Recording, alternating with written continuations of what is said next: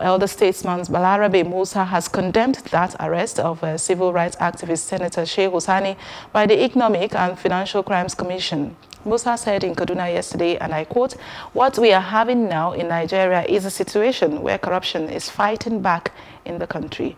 According to him, the arrest of the 8th National Assembly Senator is a question of blackmail and intimidation. He pointed out that arresting Sani on the last day of the year was an indication that the government was ready to fully clamp down on opposition in the new year.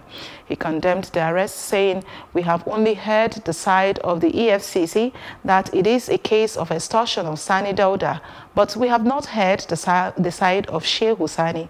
Until we hear his own side and his business dealing with ASD, then we can hold an opinion in this matter." End of quote.